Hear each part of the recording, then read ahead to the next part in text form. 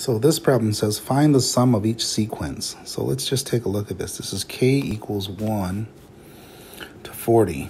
That's the sum, and it's 8. So if we think about what this is doing, this is really just 8 plus 8 plus 8 plus dot dot dot plus 8 40 times. So if you think about 8 40 times, we should get 320. That almost seems too easy, but it's true. It is 320. So take a look at these. These are the summation formulas, and the one we actually used here was this first one, number 1. So if you think about it, we went from k equals 1 to n, and this was n times, and all I did was take that number c, which I had here, and times it by the where I ended. So that gave us 320. So now we also have these other formulas that we can play around with. So then let's say I had this. So let's say I was going from 1 to 50. So if I look at my formulas here, that will be number 2. So what I'll write here, instead of writing all those out, so I would have to write otherwise 1 plus 2 plus 3, because essentially what I would do is I take this 1 here and plug it in for k, and that's where that's coming from. So then when I get a 2 is my next one, so k equals 2, I plug that in for there for k, and that gives me 2. So that's where these numbers are coming from here. And then plus dot dot dot plus 50.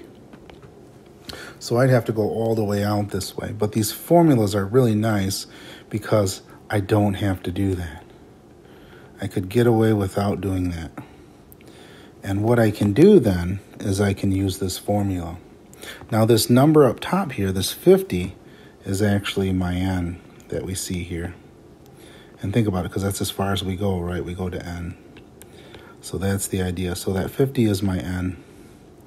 So that's just going to be 50 times, and in there it's going to be a 50 plus 1. That's going to all be over 2. So this does simplify. This is 50 times 51 over 2. And right away I take advantage of this 2 and this 50. Now it's going to make that 25. So really I just have 25 times 51. So that's going to equal 1275. So there's our answer for this one.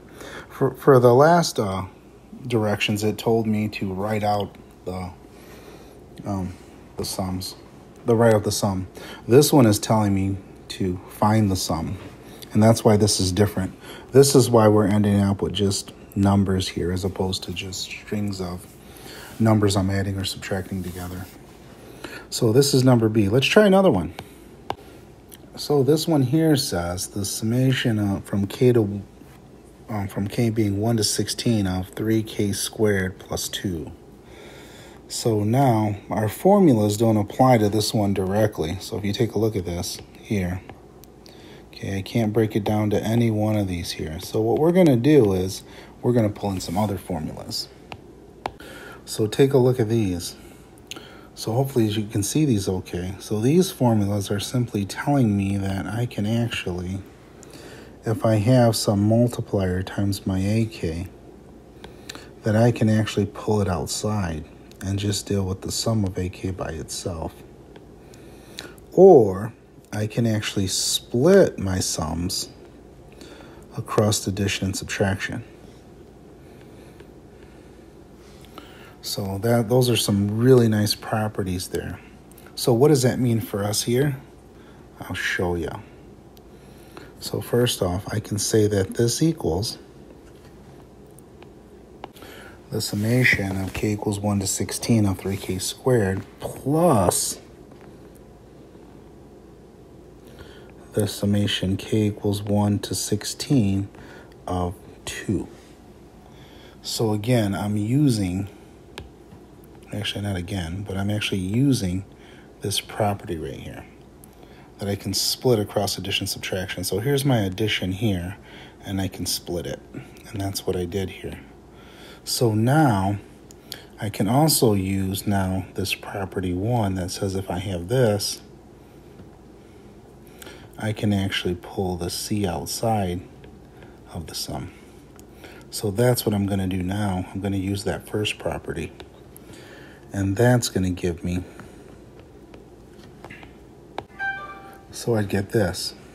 So I'm able to pull that 3 out that I had here to the outside because of that property 1 there. Now I can use my other formulas and actually find these sums now, which would be here, and I would use the k squared one, which is this one here. Okay, and I'll use that one first, and that means it's going to equal this here. So that's the one I'm going to use first. So this equals, and I have a 3 there, and that's going to be this 3 here. And then the sum of k equals 1 to 16, my 16 being n, keep that in mind. Okay, then I'm going to use this formula here because that's my k squared. And that means I'm going to put the number 16 up there for my first one because it's n. And then it's 16 plus 1. And then it's 2 times 16 plus 1. And that's all over 6. And remember, don't forget I'm timesing that by 3. Okay, so that's this first piece now. So that's this piece right here. So it's here. Okay, so now I'm going to do the other piece. So I have this plus here, and that's this plus right here.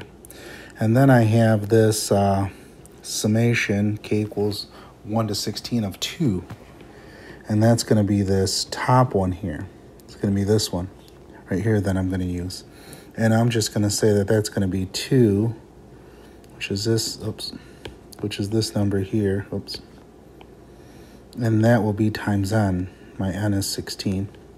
So this is really going to be 2 times 16. So really what I have here, and I'm just going to simplify here, that's really just going to be a 2 on the bottom now. So I'm going to get equals 16 times 17 times, that's 33, all over 2. And I can simplify a little more, and that's going to be 1, that's going to be 8. So it's really 8 times 17 times 33 for the first piece, plus 32. And this equals, when I multiply all this together here, 4488 plus 32. And my final answer then is going to be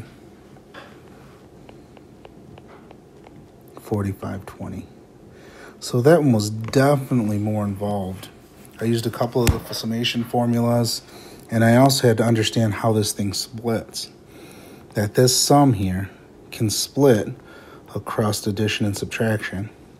And then once I understood that, I also had to understand that if I have a multiplier in there, a constant, I can actually pull the constant out. So there's our answer for this one, and then use these handy dandy formulas here.